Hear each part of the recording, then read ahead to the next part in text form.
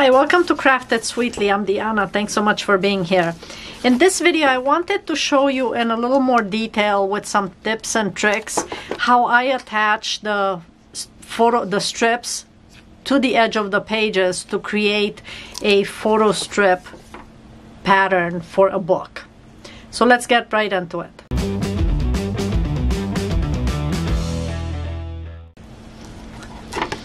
In this video, as I mentioned, I wanted to show you in a little more detail how I apply the strips. I have done several different videos on how to create the patterns or different types of projects, whether it was like a miniature book or a vase that had this design on it. But in this one, I just wanted to show you just the application versus all the other stuff, which some of this is included in my other videos, but I thought it might be easier just to have this video dedicated strictly to applying the strips. For this, assuming you have the pattern, and for this I am using a pattern that I won't show you the final one in this video, but I will post the final project in my Facebook group so you can see what this is. It's a Christmas tree gnome, and obviously all stretched out at the moment, as you can see. And this pattern has the page numbers at the top and at the bottom, and then also it's has these tick marks right here, which I'm going to use to know where to cut the strips. Some patterns that you have will have this line going straight through, or you may have an Inksaver version where the photo is not all the way through. It actually is in little strips per strip, so it'll have a little rectangle on each strip. In any case, you'll end up with strips, and these you need to cut. And I use a paper cutter. It's called a Caterpillar Pro. I love this because it has a light. When I flip on the light right there, it gives me the line exactly what I cut it, and then it makes it easy to line up the top and bottom. Now, if you don't have a paper cutter, you can use a ruler and just place a ruler on the top and the bottom, and then just use an X-Acto knife. But I do love this type of paper cutter just because of this light. It's just awesome. So you can cut strips. Usually what I will do, I will cut this entire page into strips and then put a paper clip at the top of the strip so that they stay together per page. I don't cut the bottom off initially. I can trim this part because that's excess, but I do leave it on until I cut it through. And then once I cut the whole page, at that point I have all these together. This is my first one. I'll have all the strips together, and then I'll just cut all this off for the entire page, because I still have the numbers up here, and that I don't take off until I actually apply the strip to the book. Otherwise they'll all get mixed up. Alright, so if you decide you want to score the page beforehand, sometimes I do it, sometimes I don't, but if you decide you want to score these strips in the middle before cutting them, you can do that. What I do is I'll cut on this end, the not at the beginning, but the last page one, because I'm gonna mark the back of it. So I want to start off with the edge of the strip, and I'll place it down. Now these are 1/2 inch, which means that I am going to score right here. I'm going to score this at the 1/4 inch mark, and then I'll score it at the 3/4 inch mark, and I just go on the 1/4, and that's gonna place my marking right down the middle of the strip. Do you need to do that? Not necessarily. It's up to you if you do. Again, sometimes I do, sometimes I don't. If you do, it makes the folding a bit easier because you already have a line where you need to fold it. If you don't, what I do is I will take the strip, and this part can come off at this point because I have, here are scissors. Okay, so at this point this can come off because I have the number at the top. And then I just fold this over. Now folding it over may seem like, oh, what's the big deal? But I have seen a couple questions. How do you know, how to do, where to fold to make sure that it's even? I line up these two edges, and then once they're lined up, I gently press it. I don't make a sharp crease on it, just because I want to make sure that it's folded evenly all the way to the edge of the, or to the bottom of the strip.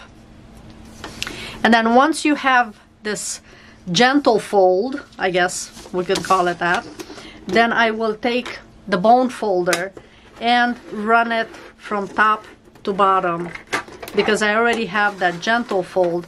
Now I can fold it so that you end up with a nice, almost like a blade. And the paper that I use, that's another question. The paper that I use is presentation paper. It's a glossy format, as you can maybe see, kind of a slight shine to it, perhaps, I'm not sure, but it's glossy, and it's called presentation paper. I think it's about 60 pounds for the weight, and I like it because it holds its shape. So once I open this, it's not floppy like copy paper maybe. So this is copy paper. It just feels flimsier to me. So this one is just a little sturdier. So what I'll do is this is my third take on this video, unfortunately. So I have applied a few pages here to my book. I've done 4, so I don't need 1, 2, 3, 4. We'll take those off, and then I'll cut a couple more strips just to show you the process. So this I don't need because I've already done.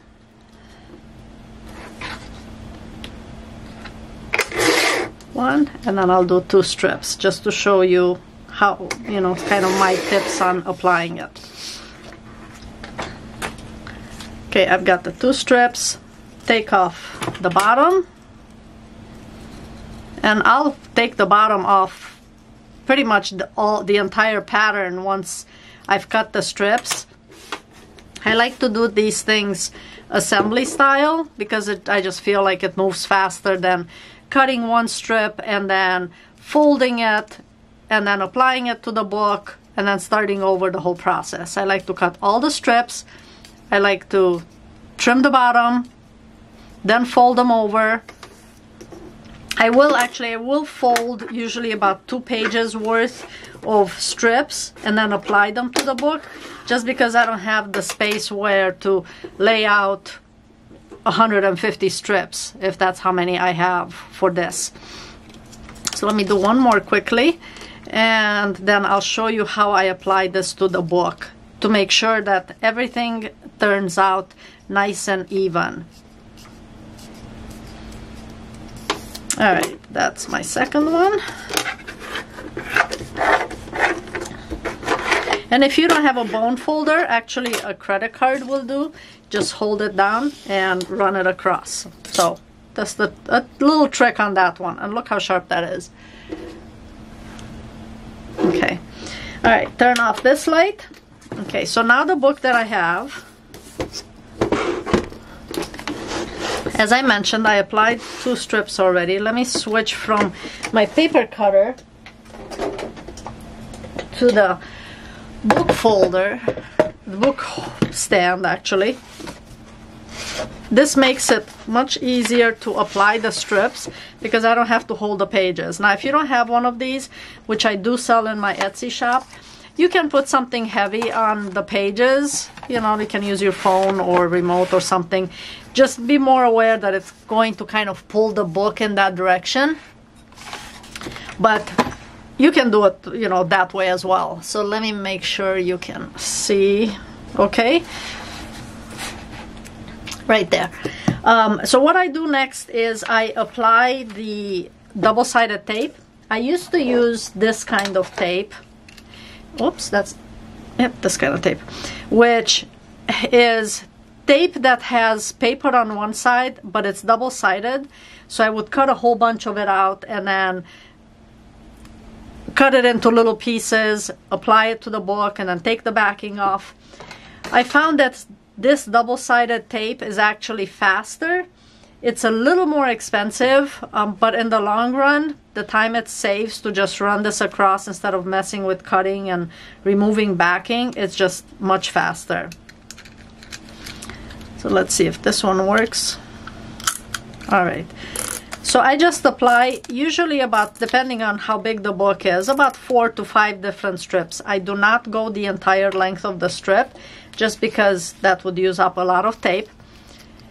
And I am on strip number 9.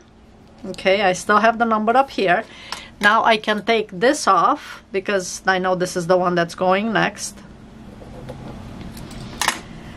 And usually what I'll do is I will open this up to turn it almost like into a shelf. So now I've got 90-degree angle to the strip.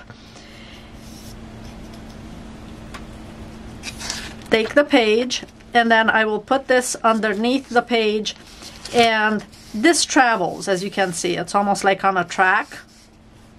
That helps because now I can make sure that it's all the way against the edge of the page and also right at the top of the page. So with my thumb, I press against this, and then with this I'm holding it right on the edge. Once I have it in position, I press this down because I have some double-sided tape there. And now I just go and press along here to make sure it's against the page, and press down so that it catches the double-sided tape. And that's all it takes. Okay, so now this strip is all the way against the page.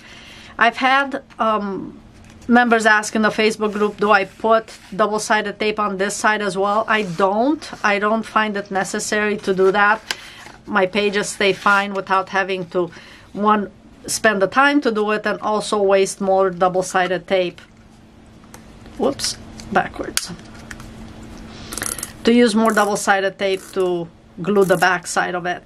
So I only do it on one side. So I'll just do this one other page. And again, I'll post this in my Facebook group, and you can see the finished design in there once I'm done with it.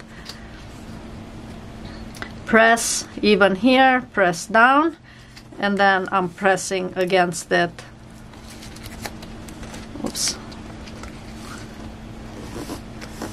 And that way you end up with an even page. So I have done, let's see. And occasionally I'll take it off from the stand and press it just to make sure that all the pages stay flush. Now, what I do with the book, once you do this, sometimes you'll find that these pages will either, once you finish the book, for example, these kind of tend to buckle like this. Or the other thing you'll find is that these pages nest within each other like this.